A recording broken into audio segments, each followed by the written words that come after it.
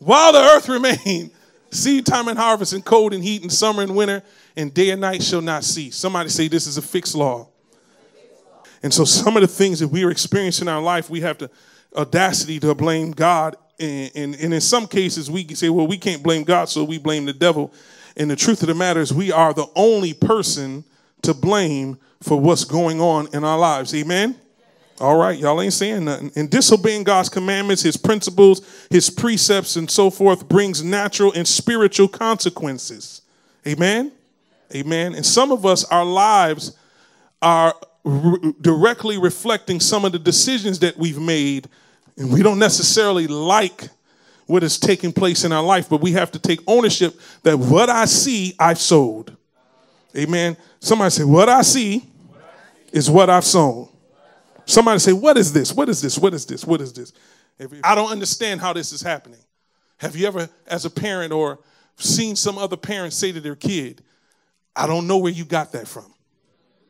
And what they mean is, I never told you this, but they forgot they sold it.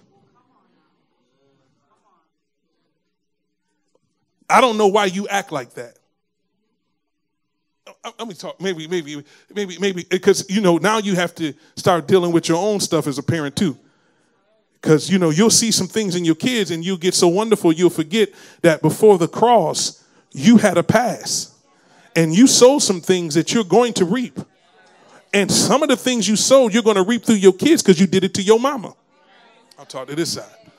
Are you hearing what I'm saying? Now, you don't understand that there's this fixed law of seed time and harvest, sowing and reaping, that is in place, in that just because you got saved, it don't change it. You got some harvest coming off some stuff you sowed.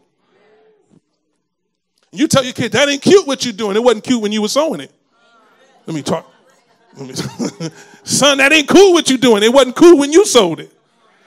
Oh, y'all done got quiet up in here. Some of y'all nervous because you got little kids and you know the stuff you did that you ain't get back yet. You're like, oh my God, I got some stuff coming. Some of y'all are laughing because you seen what you did come back to you, but you still tried to pretend and say, I don't understand where it came because I didn't teach you that. You didn't have to teach me that. You sowed it. What is this?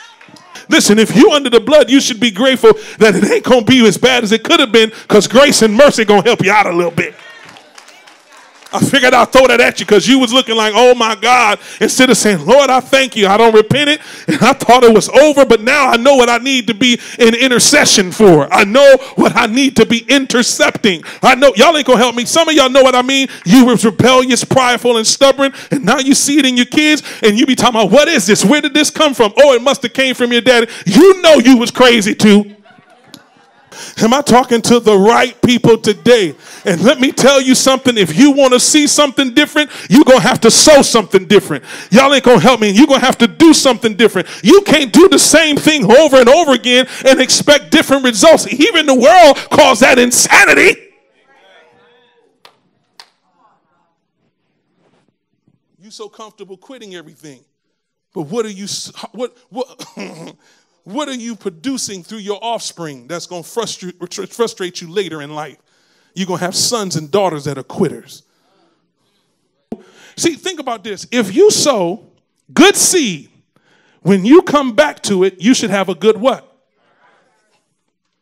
What's wrong with that? And then let me show you what's so awesome about it is you sow good seed, you come reap a great harvest, and in that harvest, the seed is in itself, which means that if you sow good and you reap, you're going to reap a continual harvest of good. And you'll never run out, because in that fruit will be seed for the next cycle.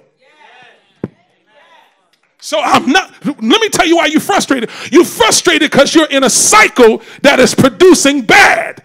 That's producing, y'all ain't gonna help me. So you're frustrated, but you don't understand what it is that's going on. What is this? What is it? I've been sowing the wrong thing. But if you make a decision to change up the seed, if you make a decision to change up and do things God's way, I'm telling you, you won't be complaining about your cycle. See, there's some stuff you forgot about that God ain't forgot about. I'm going to talk to somebody else. I said there's some stuff you forgot about that God has not forgotten about. It just, you got to understand, some things return a little quicker than others. Some harvests manifest a little faster than others. But the truth of the matter is, if you sowed it, you're going to reap it. And don't be shocked and looking around saying, what is this? Where did this come from? How many people have you blessed and you forgot about them, but God has not forgotten? I had somebody to help me up in here. You got to understand that God's favor is on our lives. I want you to say, God's favor is on my life. And that's why I was telling you this morning, Kyron, it's not about how much money you make, it's how much faith you have.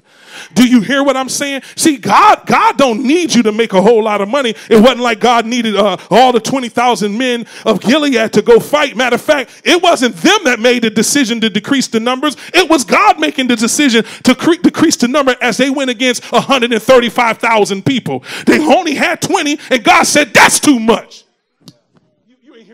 He said that too much. They went down to 10. Lo and behold, at the end of it, they went and fought with 300 men. They went and fought 300 men. They went and fought 300 men. They fought with 300 men. They fought with 300 men. 135,000 people. Y'all ain't gonna help me. And the truth is, they didn't fight according to tradition. They had pictures that they broke. They blew their trumpet, and God caused their enemies to scatter. What am I trying to tell you? God ain't impressed that you have enough. God wants to know you have enough faith. Do you trust me to sow and do what I ask you to do with the expectation I got you on the back end? What I'm trying to tell you is, God don't need your money, he needs your faith. God don't need your money, he needs you to trust him. God don't need your money, he needs you to submit to authority. God don't need your money, he needs you to know he got everything under control. And I'm talking to a room of people that are shifting how you do things so that you can be involved in a cycle of seed time and harvest to make sure that you are never in lack again. You are never going to be broke again. You are never going to be frustrated again,